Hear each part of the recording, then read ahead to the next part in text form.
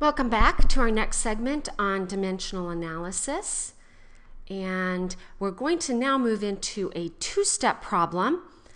And again, remember, you have to use this dimensional analysis technique that I've been showing you. You can't do this as ratios or as proportionalities or any other. I'm not saying they're not valid mathematical. I'm just saying I want you to learn this technique because eventually it's going to pay off.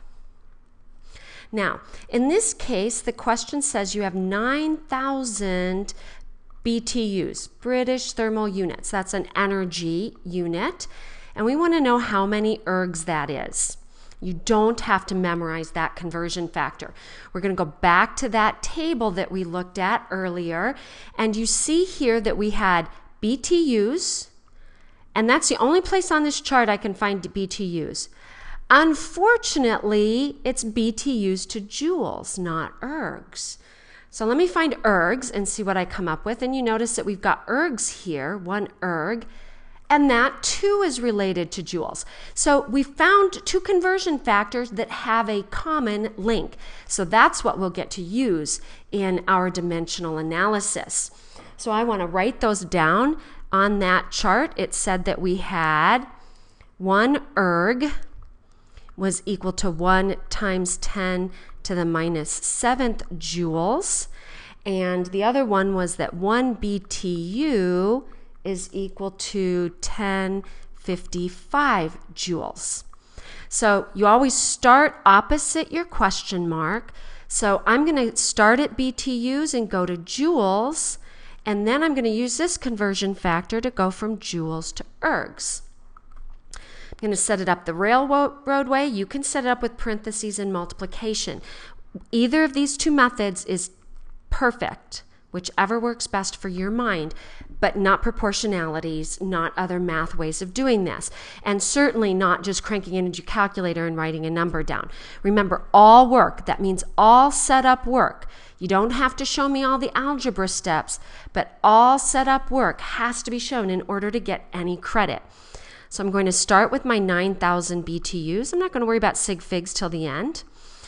So 9,000 BTUs, it's a single unit. It doesn't have a unit down in the bottom, the denominator. We'll get to those later. I want to get rid of BTUs, so I put them opposite. It was in the numerator here, so I put it in the denominator there. I'm going to go to joules. Double check. You always want to make sure that your units cancel. That will help you so you won't accidentally flip-flop and end up with, say, BTUs squared in this case.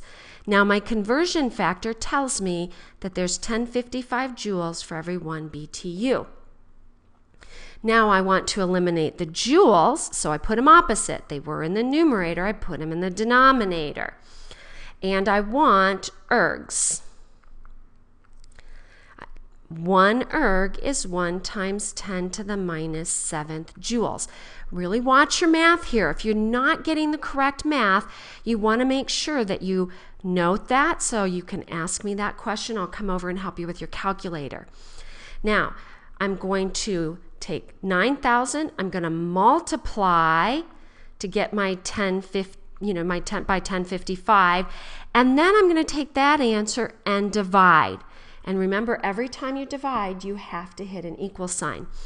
And I end up with 94950. I'm going to put a decimal point there, times 10 to the 13th ergs. Don't forget those units. And my original value here had 5 sig figs. And so we're going to report our final value to 5 significant figures. Now, I suggest that you pause the video and try the next question and see if you get the answer. So our answer to example 211 is 25.2 feet. So give it a shot, pause the video, try it yourself, and then play the video to see how you did. I'm going to cruise on ahead and work that problem. So hopefully that was enough time to pause. Now in this case, I've got a bushel of apples. So I have 1 bushel. And that is going to cost me 2.80 sops. The question is, how many fots? You know, these are funny, but I looked these up once, and believe it or not, most of these are real units, you know, maybe from back in history. So we have fots, and I want to find out how many fots are equal to 2.80 sops. Again, it's more about the process here. As long as I can find conversions, it's okay if we don't really understand what the unit is. So let me go back to our big chart and let me look through here. There's all sorts of weird ones. You may be familiar with furlongs and fardels and lardos and fleas, but we want to be looking at fots. I see a fot there. I don't see any other on the chart. And, oh, I'm wrong. There's a fot right there. Neither of those relate to sops, though. And there's my sops. Okay, so I'm starting with sops, and I've got to find a way to get to fots. Well, the only thing I have there is a way to get to tuz. So I could get at least partial credit if I could convert sops to tuz. I'm still not at VOOMs, because VOOMs would get me fots. And I'm not at BEFs, because BEFs could get me fots. But look right below it. Here's tuz, and I could use tuz to get to BEFs, and there we finally have a linking conversion. There's BEFs there, there's BEFs there, and if I do that through a variety of steps, I can get from sops to tuz, tuz to BEFs, then BEVs to fots. So this is going to be a 3-step problem. Let's go back to that in the PowerPoint that we have here and in your notes. And so I had 2.8 sops. We just figured we've got to go from sops to tuz. Then we're going to go from tuz to BEFs. And then we can finally get from BEFs to fots. And I'm going to go ahead and list those conversion factors that were in the chart so you can see them a little more clearly. 2 sops equals 3 tuz. 4 BEFs, this is just bringing forward what was in that chart, was equal to 3 tuz. And 9 fots are equal to 2 BEFs. Now, some of you are going to be tempted to take a quick shortcut here because you realize that both of those say 3 tuz. And you know what? I'd be fine with that, except if you mess it up, then it's harder for me to find partial credit for you because that means you didn't just mess up 1 step. It would indicate a 2-step mess up, and you'd lose more points. And so it's really better to lay it all out to maximize that partial credit and also to make sure you didn't really kind of mess up when you merged those 2 conversion factors. Just for variety here, I'm going to do it in the long form for you, but remember that shows the math a little bit better. I have 2.80 sops. I'm going to multiply it by a conversion factor. I want to get rid of sops, and we're going to go to tuz. We've mapped it out already. That map helps us lay out our critical thinking. And there's my conversion factor right here. 2 sops equals 3 tuz. Since I've set up my sops to cancel, all I have to do is look up there and find the values that will go in that conversion factor. Now I want to get rid of tuz, and I'm going to go to BEFs. So I have tuz and BEFs. My tuz cancel. My conversion tells me to put a 4 in front of the BEF and a 3 in front of the tuz. If I stopped my math here, I'd be at BEFs.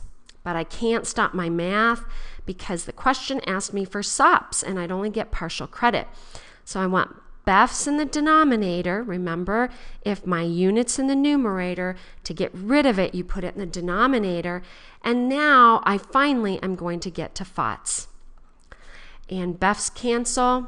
There's 9 fots equal to 2 BEFs, and hopefully you got 25.2 fots. Now, let me give you an indication of how much credit you would earn for this. You would earn at least a point for that conversion, a point for that conversion, point for that conversion. We will typically give a point for units, and then what we'll do is give half for algebra, plugging it in mathematically into your calculator, and another half a point for significant figures. So this is likely at least a 4-point question. Now, as teachers, we may all agree to give some sort of a layout worth of points so we can encourage you in your critical thinking. And we would all agree on that together in pre-AP chemistry. Got to stop with this problem here. That took a little while, but hopefully you're getting the right answers for these, and this is going to seem easier and easier and easier as we move forward. And we're going to now be moving on to much more familiar types of units. Now that we have